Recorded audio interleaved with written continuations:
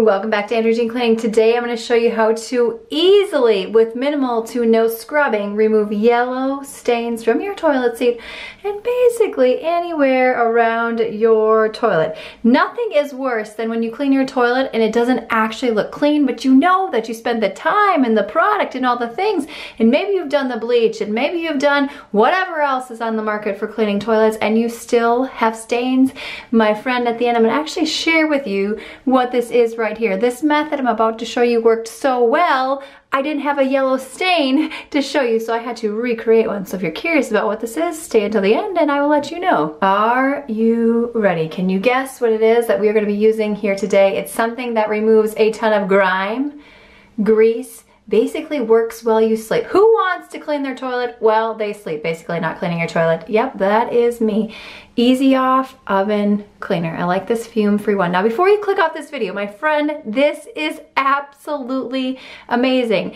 Now I can see how you'd be saying to yourself, girl, I am not putting Easy Off Oven Cleaner on my toilet, but if it is good enough for the grease and grime and leftover pizza in your oven and the pies and all the things that you've baked, it's good enough for urine and disgustingness on your toilet right here. Now, depending upon how old your toilet is and how deep and set in the stain is to the material of the toilet seat, you're gonna wanna leave it on there for as long as possible. Your first go around, I would leave it for about 10-15 minutes.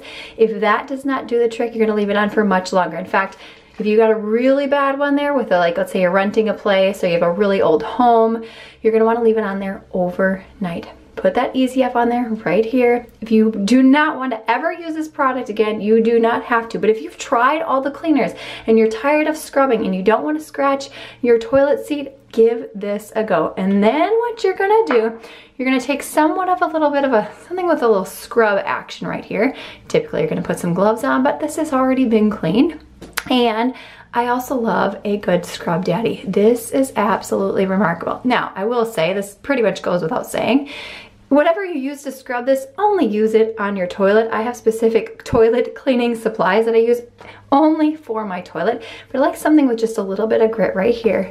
And then you're gonna go in and clean it off.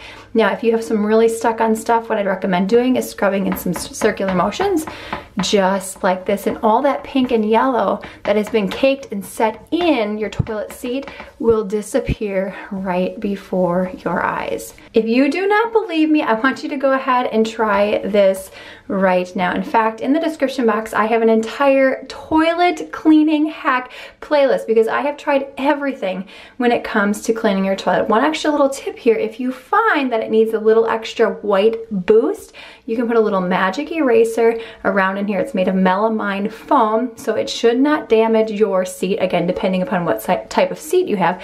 Also, I'm actually going to be replacing, don't worry, that's not poop. I'll tell you what that is here in a second.